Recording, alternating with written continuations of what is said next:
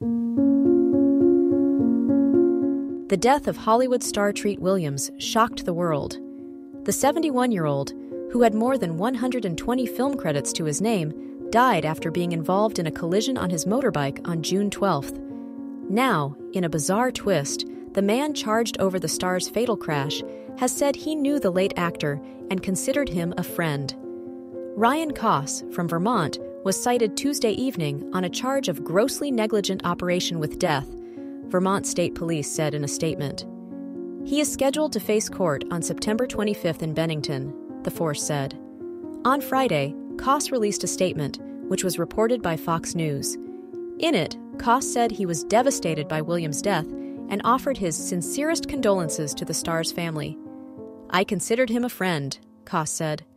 Koss is the managing creative director of the Dorset Theatre Festival in Vermont. He apparently knew Williams for many years as a fellow member of the theater and community. Williams died on June 12th after the collision, which occurred just before 5 p.m. State police say Koss, driving a 2008 Honda Element, started to make a left turn on Vermont Route 30 into a parking lot, turning into the path of Williams, who was riding a 1986 Honda VT 700C motorcycle. Williams was unable to avoid a collision and was thrown from his motorcycle, the agency said in a statement the night of the crash. A medical examiner later concluded the actor died of severe trauma and blood loss, it said.